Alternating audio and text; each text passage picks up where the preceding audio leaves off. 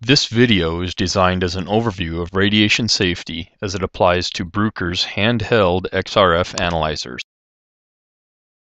We are surrounded by radiation every day. At any time, we are bombarded by radiation from everything from natural sources such as sun to man-made products. In the US, radiation dose is measured in rem. Most levels are low enough that the typical unit is millirem. 1 millirem equals 1/1000th of a rem. In Europe and other countries using SI units, system dose is measured in sieverts. 1 sievert equals 100 rem. Dose is received over time at a rate which is typically measured in millirem per hour. Thus, the total dose received from any source is equal to the dose rate times the time of exposure. In the US, the radiation allowed for a typical radiation worker is 5 rem, or 5,000 millirem per year to the whole body. Extremities such as hands and arms are allowed to receive 50 rem per year. The international limits are almost identical, except that the whole body limit is 2 rem per year. Any of these exposures are substantially above the exposure which would be received from a handheld XRF analyzer when it is used according to instructions. In conjunction with any radiation-producing device, including handheld XRF analyzers, a radiation safety program should be followed. In all cases, this program should follow the principles of ALARA. This means that the dose should be maintained as low as reasonably achievable.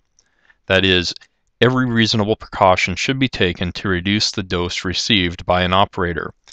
The 3 principles of ALARA are time, distance, and shielding. The time portion is fairly obvious. The less time one is exposed to a source of radiation, the less total dose will be received. Distance is not quite as obvious, but the further a person is from the source of radiation, the lower the exposure will be. This follows the inverse square law. The inverse square law simply states that a dose will decrease as the square of the distance from the source. Thus, by doubling the distance, the dose will be reduced to 1/4 of the original dose. Shielding is fairly obvious. As there is more material between you and the source of the radiation, the dose will decrease. The decrease is proportional to the density of the shielding. For this reason, lead and tungsten are routinely used for shielding. The design of your analyzer incorporates substantial shielding to reduce the dose outside of the analyzer to a minimum.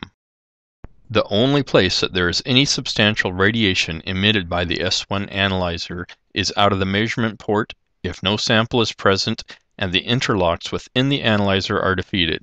In this case, the beam of radiation exits the analyzer at a 53-degree angle to the left when viewed from above. This chart gives the dose rate for exposure at various distances from the front of the analyzer. The S1 analyzer has a number of safety interlocks to prevent unauthorized use of the analyzer and/or misuse. The first level of security is achieved by having a password-based login. It is important to maintain the security of the password by changing it often and providing it only to trained operators.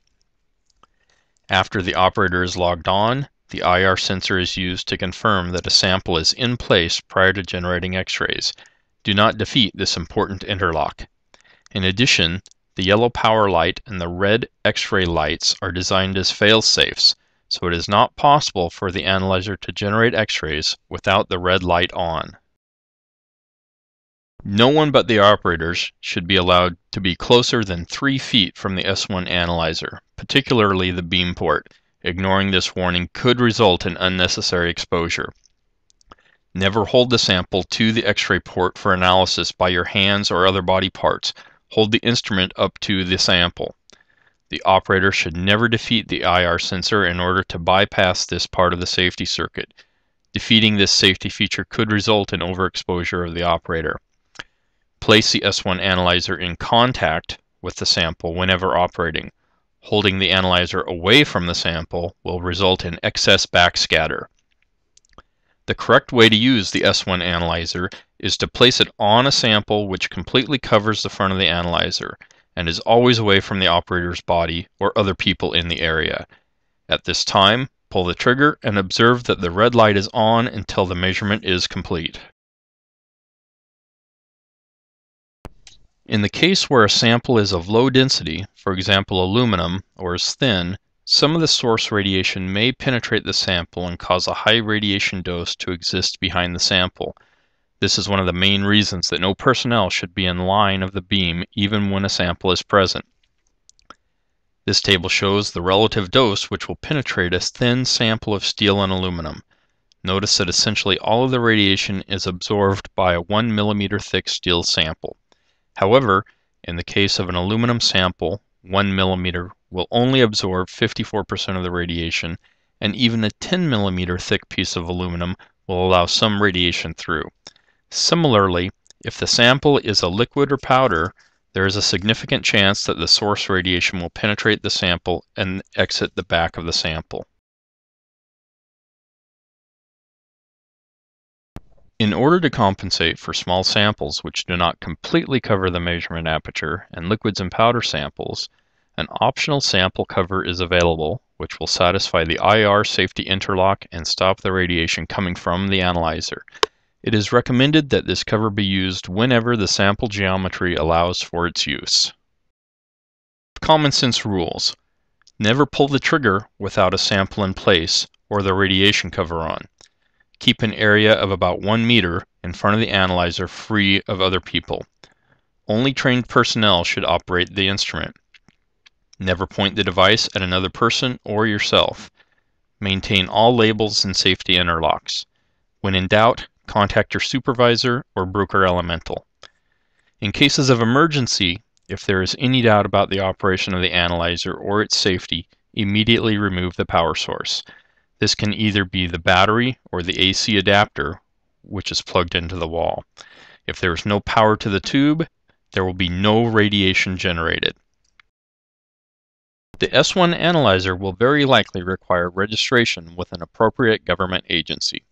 Within the United States, these analyzers are regulated at the state level.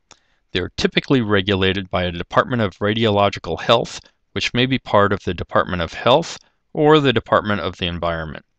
It is essential that the customer take responsibility for determining and following the registration requirement. This concludes the radiation safety overview.